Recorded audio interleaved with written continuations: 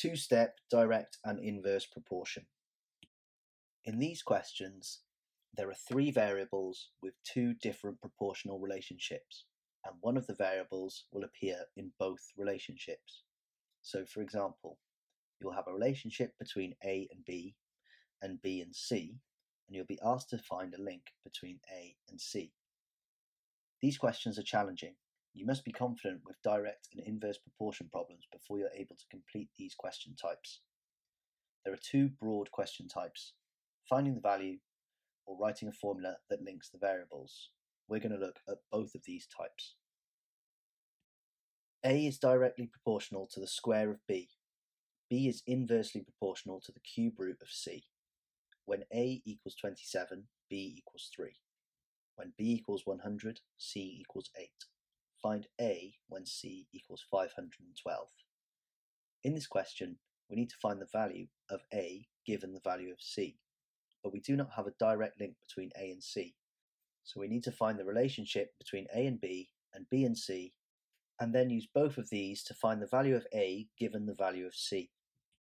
One thing to note before we start is that the constant of proportionality, which we will call K, is not necessarily the same in both relationships, so we need to find it separately in both relationships A and B and C. The first thing we need to do is find the formula that links A and B. A is directly proportional to the square of B, so A equals K times B squared. We now substitute the value of A and B into the formula. So 27 equals K times 3 squared. 27 equals 9K. We must rearrange so that K is the subject. Divide both sides by 9. K equals 27 divided by 9. K equals 3. We have the formula, therefore, that A equals 3B squared. Now we need to find the formula that links B and C. B is inversely proportional to the cube root of C, so B equals K divided by the cube root of C. We now substitute the value of B and C into the formula. So 100 equals K divided by the cube root of 8. 100 equals K divided by 2. We must rearrange so that K is the subject. Multiply both sides by 2. K equals 100 multiplied by 2. K equals 200. We have the formula, therefore, that B equals 200 divided by the cube root of C.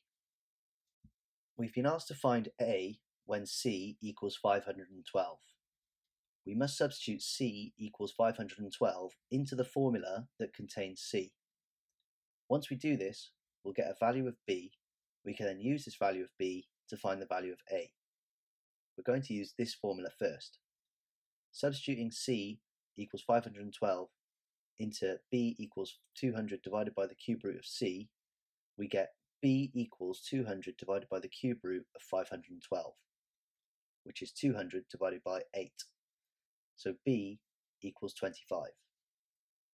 We now have a value for B. We must substitute B equals 25 into the formula that links A and B.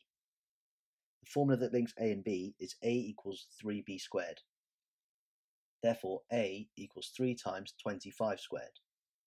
So A equals 3 times 625. A is 1875. X is inversely proportional to the cube of y. Z is directly proportional to the square root of y. When x equals 1, y equals 8. When z equals 3, y equals 36. Write a formula for x in terms of z. This question is different to the previous one because here we're asked to find a formula rather than finding a value.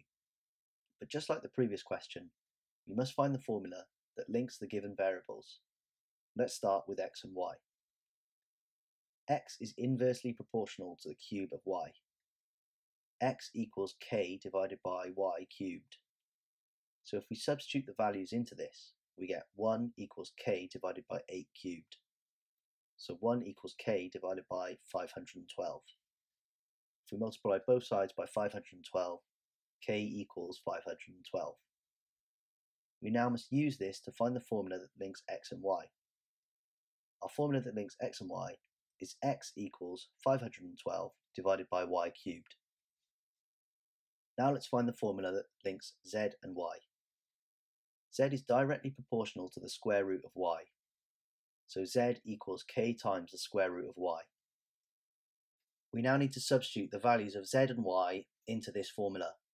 We get that 3 equals k times the square root of 36. So 3 equals k times 6, which is 6k.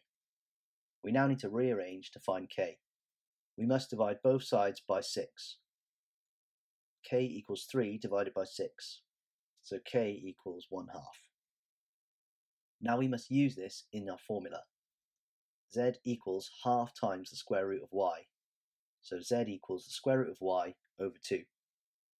We have our formulae that links x and y and z, but we need to create a formula for x in terms of z. We have a formula for x in terms of y, so if we find y in terms of z, we can then use that to find x in terms of z. To find y in terms of z, we must rearrange our formula, which has z in terms of y. Z equals the square root of y divided by 2. To rearrange, we must multiply both sides by 2. So 2z equals the square root of y. Now we must square both sides so that y is the subject. 2z all squared is 4z squared. So y equals 4z squared.